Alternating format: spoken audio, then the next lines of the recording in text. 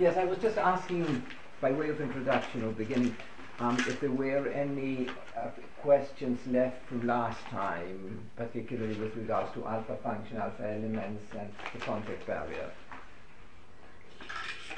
Well, do I understand the contact barrier is that you might say between and contacting both the conscious and the unconscious. Yes. And it's something that is the alpha function continually works on it throughout waking as well as sleeping. During wakefulness as well as during sleep. Yes. Yes. And it is, might you say it,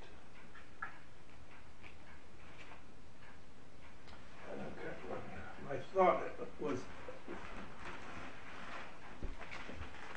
let me ask you this way.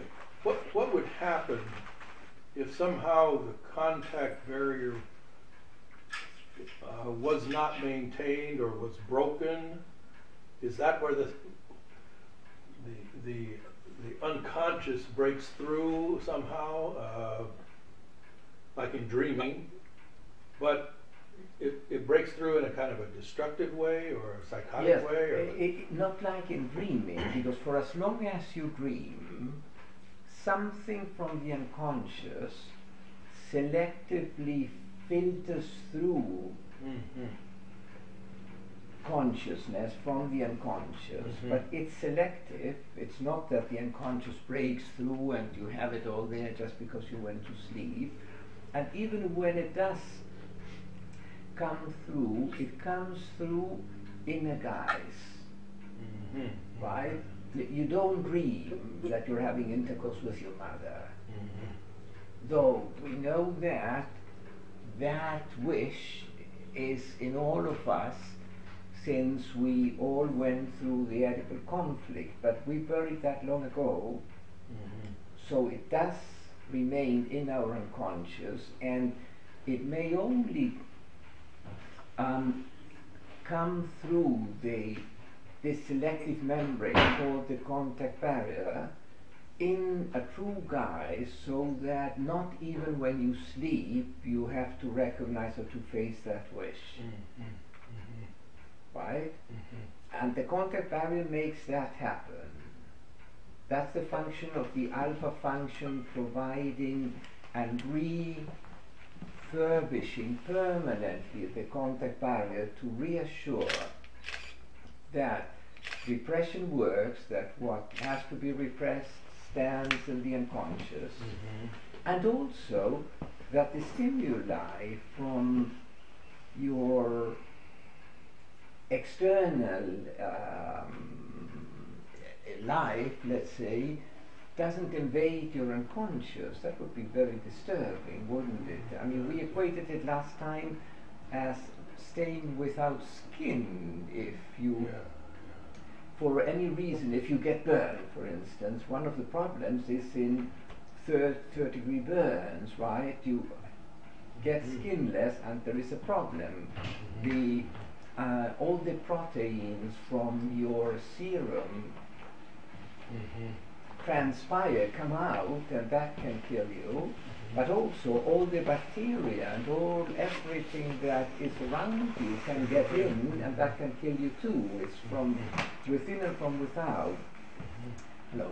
Hello. If our contact barriers, for whatever reason, would stop being permanently restored by our alpha function, something similar would happen in our psyches. Our consciousness would get overwhelmed by external stimuli without any selection, and vice versa. Our unconscious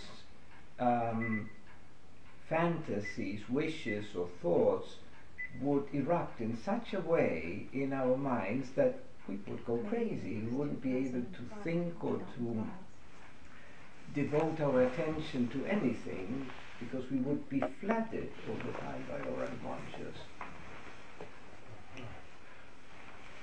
And should we think of the contact barrier as a function or as a also as a structure? Does it have a substance to it, if you could see it? Or? It's an excellent question. What do you think? The question is, do we see it as a function? Do we see it as a structure? No. Is it both?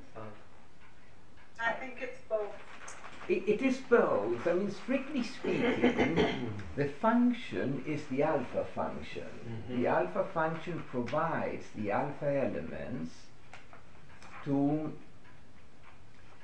create and recreate the contact barrier that on the other side, just as our skin gets eroded all the time, that is why it needs to be refurbished, recreated all the time. Like our skin, you always have new cells coming from your subcutaneous tissues or your dermis up because the skin is getting eroded. So you need to have new cells coming up. I mean, if that stops, you would stop having a skin, right?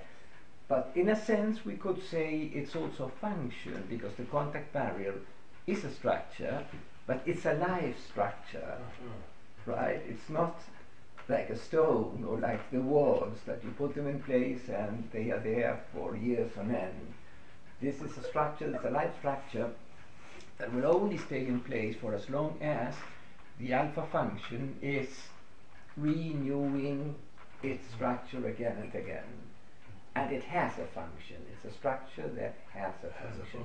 The function of keeping a selective separation and a selective contact between unconscious and conscious. That's why we said last time that this oxymoron of the two opposites, contact and barrier, applies, because it's simultaneously a barrier, but it's also not so much of a barrier because it provides some contact, but some contact, not all the contact between conscious and unconscious. And when you were saying earlier that, yes, Julie? Pardon? Yeah. Oh, we thought you wanted to say something. Oh, I do have a question, but I'll wait till this discussion is finished. Okay. When you say that, it allows selectively material from the unconscious to come into the consciousness, is it the alpha function that is allowing or providing that selectivity? That's a good question. It is, but it's not the alpha function that carries out the selection. Right? Bion doesn't elaborate on that because he takes the model of Freud that it is our superego that, or our internal censorship, let's say, that accepts or refuses to accept an unconscious content. But just to give you an example, for instance, the wish to eat. When you're satisfied after you had a meal and your wish to eat is gone because you already ate, the wish to eat gets back into your unconscious. It's not conscious. You don't feel that now I want to eat, because now you don't want to eat. You finished eating already. So the wish to eat is no longer, let's say, invested, not even in your unconscious, as something what you call it, urgent. It went away. But it is in your unconscious. It lies there as a potential that can get conscious again. Now, let's say, if you haven't eaten for 6 hours or 8 hours, the wish to eat that was resting in your unconscious emerges in consciousness, and since it's not conflictive, it's not anything that you feel you have to refuse because it goes against, let's say, your values, you let it pass. It comes through the contact barrier, and you say, well, now I'm really hungry, that's fine, right? But let's say if you experience a strong envious feeling towards someone and you would like really from your unconscious, let's say, to make an offensive remark, but at the same time your moral conscience says, you don't do that, Bill, you know, that's really ugly. I mean, you shouldn't, because this person is also very nice. It's just that you feel angry and envious. Then that is conflictive. You wouldn't let that emerge into consciousness, because it would make you feel bad and ugly for having an ugly wish towards someone that is making you feel envious on someone you value. Therefore, that would not pass, probably. So you might say that your superego or your inner censor is preventing. Exactly. It's being selective. It's preventing. It's being selective. Said that is a no-no, Yeah. all right? Yeah. But being hungry, it's okay. Yes, yes. So one can come into consciousness, the other one, no, right? But you may then have a dream, let's say, in the night, where that shows up in a guise. Who knows which? I mean, there are many forms. Our minds are terribly creative and can put that in the form of a script, let's say. A very simple one would be your desire to make a mean remark on someone gets projected out, and then you dream that someone is thinking badly of you. Right? And then you wake up and you say, I wonder where that came from.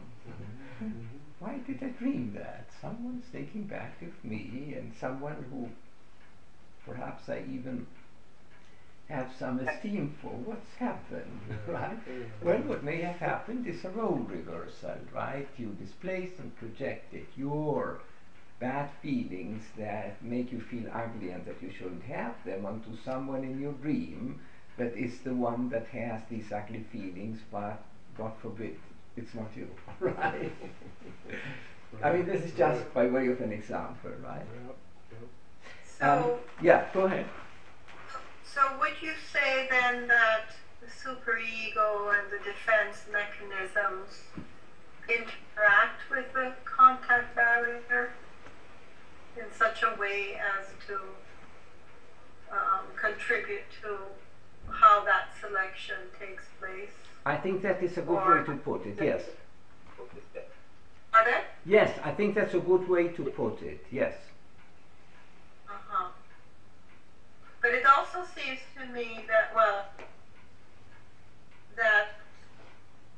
because I think of the contact barrier also as a projection inward, intrapsychically, of the psychic skin, of the skin, in a way.